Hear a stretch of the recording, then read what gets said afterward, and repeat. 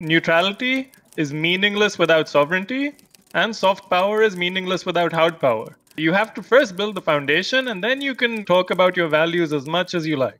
So many people say, oh, India has such great soft power, or that America had soft power because of Coca-Cola and McDonald's, and now we have it because of yoga and Bollywood. What soft power means is that the elite in other countries want to act in your interests, and they don't even realize they're acting in your interests. They think this is their free will and it's like, oh, I'm doing the right thing for myself, but they're actually doing it for you. And India is a subject of Western soft power in that sense, the same way Mali is a subject of French soft power. People in West Africa go to a school where they are taught exclusively in French. They're told how great French civilization is. They're told that Paris is the center of the world. Their minds are massaged by constant television and film. That all comes from France. And then as a result, what is their society? It's an elite production line to send their best and brightest to France to contribute to the colonial metropole. Now that's soft power, and it's backed up by hard power because these countries are not fully sovereign even today. Now, in the absence of that kind of power, so India clearly doesn't have it. We're the ones being subject to it. You can replace France and Mali with the US and India, or Britain and India. It's the same situation. In the absence of that, all our talk of soft power is just a coping mechanism for weak countries to feel better about their own impotence. And all this Vasudhaiva Kutumbakam, that's for idealized situations, not for Kali Yuga. We live in the real world. The Arthashastra is about realism and foreign policy in the real world. And what we have today is that it's just a slogan. And just like in the past, we had Panchsheel. Panchsheel is a fantastic set of principles. I can read them out to you. 5 principles of peaceful coexistence are: 1, mutual respect for each other's territorial integrity and sovereignty. 2, mutual non-aggression. 3, mutual non-interference in each other's internal affairs. 4, equality and mutual benefit. And 5, peaceful coexistence. Now, we talked about Panchsheel for decades. We named neighborhoods in Delhi Panchsheel Park. Did we ever apply any of these principles in our foreign policy? No, it's a free-for-all. Come and interfere in our internal affairs. We have no sovereignty. Come massage our minds. Come fill us with propaganda. Cultivate the elite. And we'll roll the red carpet for you. So that is how much soft or hard power we have. And we're constantly signaling, look at us, we're a weak state. We don't define our interests. We don't define our values. We don't define our policies. We talk about Panchsheel or Vasudhaiva Kutumbakam, and people don't even understand. They ignore it. India's back and is going to talk about ahimsa and Panchsheel again. They're going to talk about the world as one family. What a joke. We live in the real world. The only real power is hard power. And you have to acknowledge that we don't live in an idealized world. We live in basically anarchy. Internationally, geopolitically, states exist in anarchy. There's no global constitution that has any force. There's no global police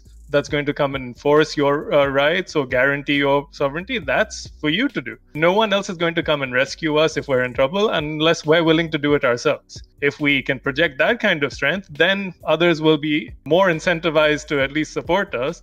But when we lack the will and the capacity to define and defend our interests, why would anyone else do so? And that's why we're a playground for the great power policies of other countries. And we always have been. Even in the 60s and 70s, people used to say that it's like the whole country is for sale. You should read the archives of the KGB and the memoirs of the station chiefs in New Delhi. And they're laughing at how easy it was to buy Indian politicians, bureaucrats, journalists, professors, which they did easily. And so did the US, as some people got 2 paychecks this way. And even today, the same people are Chinese agents, the same people are American agents, the same people are Russian agents, if there's any left, or if there's any money left in that, because they all share the same goal. And that's to keep India weak, keep India unstable, keep India poor, because the world is very happy with the status quo. There's 5 big powers who won the Second World War, and as a reward, they got to design what the world looks like. The US thinks that it won the Cold War and as a result got to design what the world looked from the 90s onwards. Why would they welcome a new challenger that is strong, that's unified, that's wealthy, and capable of and willing to project its power? It's in their interest to prevent that at any cost, simply from a self-interest or national interest perspective. And we would do the same as individuals or as a country if we were in that position. No one's going to roll out the red carpet for a competitor unless it was a very specific period in which they did that for China as a bulwark against the Soviet Union. Now, do we have the chance to leverage Western goodwill or a political, diplomatic, military power as a bulwark against China, as a country that is neighboring them?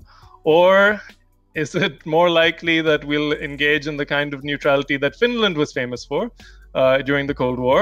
Finland was the only neutral state that shared a physical border with the Soviet Union. Finland had a policy called Finlandization, which was explained in very colorful terms by certain foreign policy intellectuals. And they said, Finlandization is the art of bowing to the East without mooning, without flashing your ass to the West. So that's the outcome that we want to avoid, that we shouldn't be a servile country that has decided to make peace in order to maintain the status quo, because unfortunately we are a status quo country. We don't set goals for India. What will India look like in 2100, the way China does? And we don't see ourselves as a civilizational state with a clear identity and common vision and goals. In India, all we're doing is protecting the status quo of either 1947, that, oh, yay, we got a state thanks to the benevolence of the British, let's keep everything the way it was and prevent another partition because that's very scary. Yeah, okay.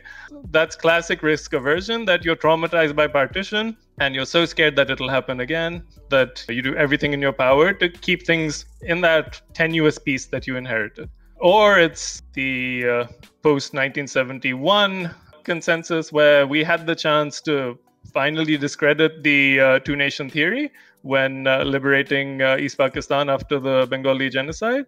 And instead of reintegrating it into India as a new state, we've done that with other countries. That Sikkim became a state of the Union of India in the same decade. We're very happy to watch it turn into another Islamist state that continues the same policies that it did before. So why would we allow that? The reason is we don't have a strategic thinking in our bureaucracy, in our policy-making units, and everyone knows that, and we're constantly signaling it.